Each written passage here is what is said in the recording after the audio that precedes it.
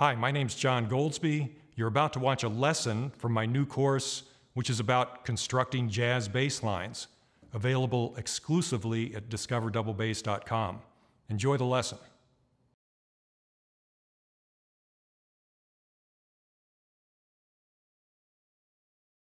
Let's talk about chords, scales, and leading tones.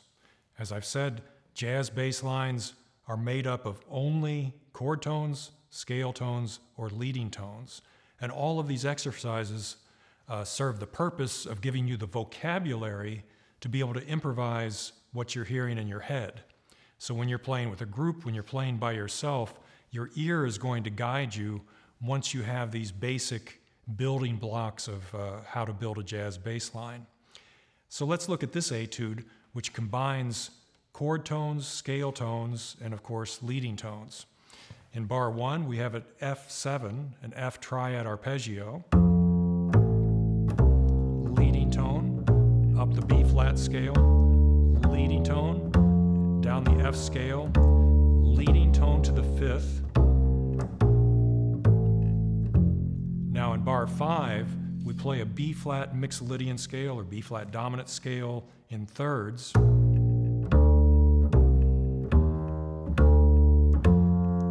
Leading tone, F, leading tone to D7, down the scale, G minor, now 3 chromatic leading tones into C7, 3 chromatic leading tones into F, 3 chromatic leading tones down to C7, down the scale. Now we're in the second chorus, B flat triad, F triad, leading tone to C minor, up the scale, B flat triad,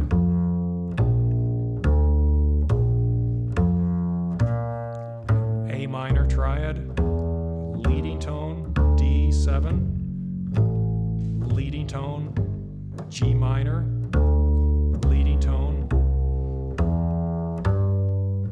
leading tone,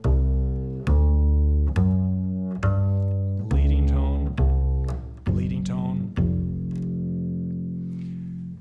So you can hear by mixing all these different concepts using chord tones and scale passages, and sometimes just using a chromatic approach into the next downbeat, we create a really interesting line. It's a melody, it's a counterpoint to a line that could happen above. And that's my ultimate goal when I improvise a bass line. I want to provide, of course, a compelling rhythm, a great groove, but I also want to outline the harmony, and in addition to that, I want to create a melody that moves along the bass continuum that complements whatever's happening on top. So when I play a bass line like that, I can imagine a horn player or a piano player thinking, oh yeah, I can play the blues on top of that.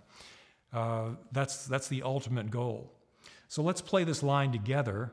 I'll put on the metronome, and we'll play the etude chord scales and leading tones 2 times through. So 2 choruses with repeat. 1, 2, 1, 2, 3, 4.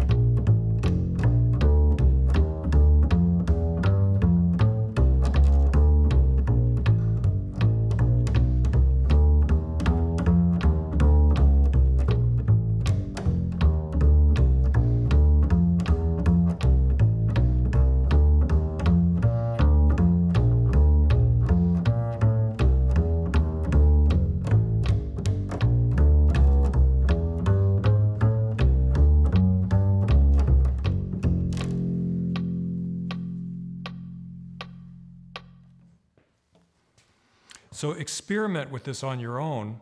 We're going to play this Etude now with the rhythm section. So play along with the play along track.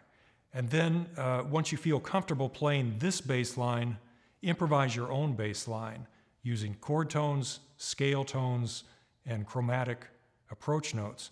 And remember, actually there are no wrong notes.